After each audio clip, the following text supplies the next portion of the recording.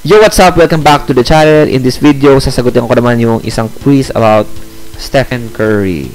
Diba? The greatest shooter of all time, si Steph Curry. So, ako, naging fan ako ni Steph Curry noong 2013 pa. Pero napanood ko si Steph Curry 2012 pa. So, actually, that year, nung napanood ko si Steph Curry, mas gusto ko panoorin si Monta Ellis mag-shoot kaysa sa kanya. Kasi sabi ko, sino ba tong tira ng tira na to eh. Pero pumapasok naman. Pero kasi nga, that time, si Monta Ellis na lang yung natitira na hindi ko sure Basta no 2012 parang alam ko siya na lang natitira nung original na Believe team, di ba? We Believe team. So nagustuhan ko kasi yung long ball, small ball na team na yon, di ba? Sila Stephen Jackson, si Matt Barnes, di ba? Sino pa ba? Basta ang lupit na si Corey Maggette. Tapos gusto ko yung team na yun eh. Kahit mukha namang di magcha-champion, di ba? Kasi nga na-eliminate din sila the following round sa Utah Jazz, di ba? Pero na-upset nila yung number 1 seed nung 2007, di ba? So, nung 2012, di ba? Nanood ako ng isang, naglilipat ako ng channel nun. Tapos napanood ko, nakita ko may NBA game, Golden State Warriors versus kung sino man yung kalaban nila that time. Tapos nakita ko nga si Steph Curry tumitira, di ba? So ang galing naman, pero sabi ko na ba yan, ipasa nyo na lang kay Monta kasi gusto ko na makita ng kakaibang highlights Monta Ellis. Tapos nung 2013 nung nanonood ako ng NBA highlights, nakita ko nakalagay yung Steph Curry, tapos pinanood ko, sabi ko sino ba to? Parang NBA game arcade game parang naglalaro ko sa PS4, humihinto na tumira ng 3 points, di ba? Parang wala man lang set, di ba? So nakita ko, grabe, pinanood ko, lupit. Nakabot sila ng playoffs for the very first time in many years since 2007. Tapos nanalo sila ng first round sa Denver Nuggets. Nakalaban nila yung sa second round yung San Antonio Spurs. Doon sila natalo in 6 games. Tapos ang lupit sa The Future is Bright, di ba? So anyway, ayoko na kwentuhin yung history ng Golden State Warriors and paano ako naging fan ni Steph Curry. Siya lang, hindi naman ako taga-Amerika. And excited ako kasi nakabalik na siya nung isang araw. And ngayon, gagawa tayo sasagutin natin yung Steph Curry quiz dito sa Quizizz.com, di ba? So, ayun, mag-start na tayo. Sagutan ng isang quiz. So, subukan natin itong 10 questions na to. Sa 4,500 plays, di ba? So, subukan natin to, then subukan natin yung ibang questions. So, practice, play, 2, 1. Mas full screen natin. What is Steph's father's name? Si Del Curry. So, dati nga, sabi, Steph Curry is the son of Del Curry. Ngayon, baliktad na Del Curry is the father of Steph Curry. Yeah. So, kilala na siya bilang kilala na on its own What year was he born? Alam ko, 1988 malapit-lapit lang sa akin Grabe naman yung 2011, di ba?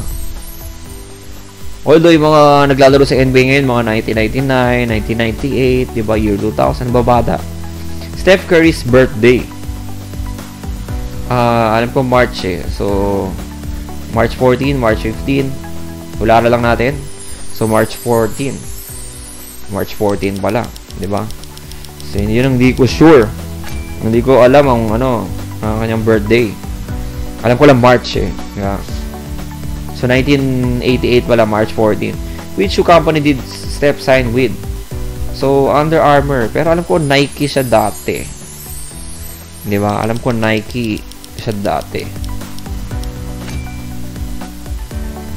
So, nagkakaroon nga siya ng mga ankle issues nun number 1 na ako agad, no? Pero baka, so, Steve Curry, wala. Si Seth Curry. So, ngayon, nasa Dallas Mavericks to si Seth Curry. And, kami niya si Luka.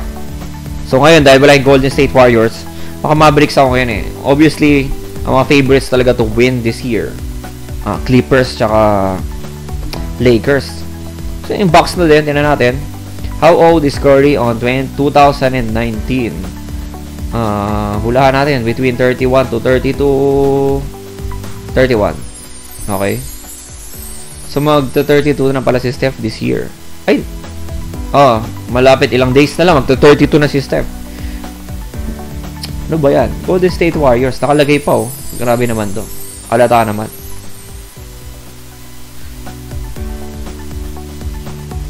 Okay. Aisha. Hindi na natin kailangan. Ginamit na lang din natin. Yeah. How many kids does he have? So, si Riley, tsaka si... Hindi... hindi ko alam pangalan isa, di ba? Alam ko may 3 na eh. 2. Okay. Alam ko 3 na eh. Pero 2 na lang din, okay. Si Seth, tsaka si Seidel. Grabe naman tong Sim and Sydney, no? So, si Seidel Curry, yung babae, yun yung nakapang-asawa yung teammate ni Steph Curry na si Lee. Ano ba pangalan na mong, basta Lee eh. Di ba? Hindi ko sure. Hindi ako masyado nanonood ng NBA ngayon. Highlights na lang talaga sa NBA, sa YouTube. Sagot tayo ng iba kasi masyadong maiksi. Yung 10 questions. Sagot tayo ng subukan natin tong 18 questions na sagot. So, kayo ba? Nasasagot nyo ba ng maayos? Sa tingin ko, mas marami naman sa fanatic kaysa sa akin eh. Di ba? Did Curry lose to the Rookie for the Year? Oh. Sino ba yun? 2009. Si Tyreke Evans siguro. Di ba? Kasi yung iba dito, although 2009 din ata si James Harden if I'm not mistaken. Diba? Who sponsors Stephen Curry? Under Armour.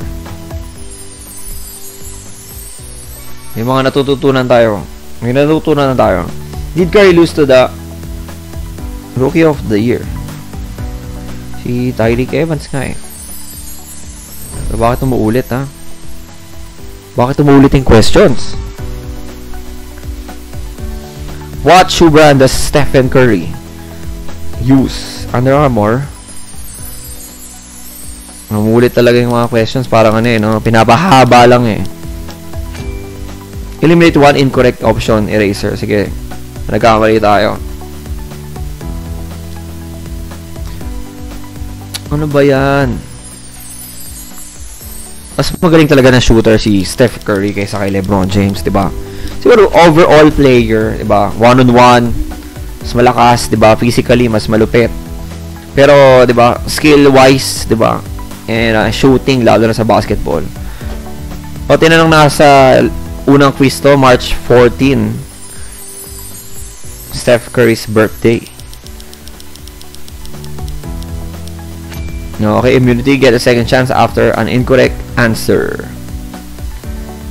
So, number 1 na ako sa quiz na to. How many points does Stephen Curry average a game? Ang tindi naman ng 55. Hindi naman siya 50. Hindi naman din 40. Unrealistic na mga yan, di ba? Although si James Harden, malapit-lapit na niya yan. Kung magbabakaw pa siya ng mas matindi. So, ano? Anong kalokohan niya? Ano? Paano naging 40? Siguro nung ginagawa to, parang yun yung nag-strict siya, no? Yung unang... Pero tindi naman, no? Diba? Hindi malinaw yung tanong, eh. Kung ilang games lang, diba? In a season ba? Davidson. Yeah. Fun fact, si LeBron nanood ng game ni Steph Curry nung college siya. Little did he know, isa pala sa mga tatalo sa kanya sa NBA Finals, no? How many points does Stephen Curry average a game? Grabe naman kasi itong 40. Diba? Hindi ko... Grabe yan eh. Hindi siya nagganyan eh, diba? Well, totoo lang, LeBron talaga eh, diba? Pero dahil nga Stephen Curry quiz to, diba? Masabihin nila Steph Curry, okay? Ako fan talaga ako ng Steph Curry, pero come on. Siguro, ano ba yun? Sa impact, dahil nga si Steph Curry yung iba yung shooting ability, talagang he makes teammates better. Pero arguably si LeBron Iba talaga eh. Si Klay Thompson, di ba? So, alam ko Thompson eh. Di ba? May P. Pero, yun nga, di ba? Nakikisagot nga lang ako ng quiz. Pero at least this time, di ba? Tama ng Cleveland Cavaliers. Doon sa isang video, doon sa kay LeBron James, Cavaliers eh. Okay. Charlotte Hornets yung si Del Curry.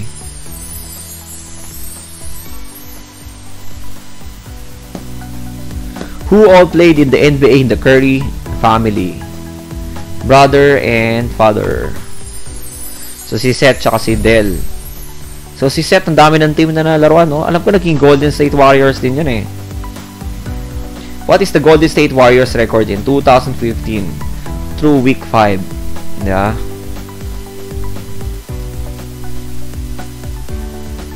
Five and 0. Yan ata yung nag-24 and 0 sila, eh. Okay, not now. Who did Stephen Curry win over MVP? Siyempre, si James Harden. Yan naman lagi number 2 eh. Diba? So, ang galing nga ni Harden eh. Is either, yun, nanalo na rin siya sa wakas noong 2018. Kasi last year, si Giannis Antetokounmpo. Who all played in the NBA in the Curry family? Brother and father. Ano ba inuulit na naman, man? Diba?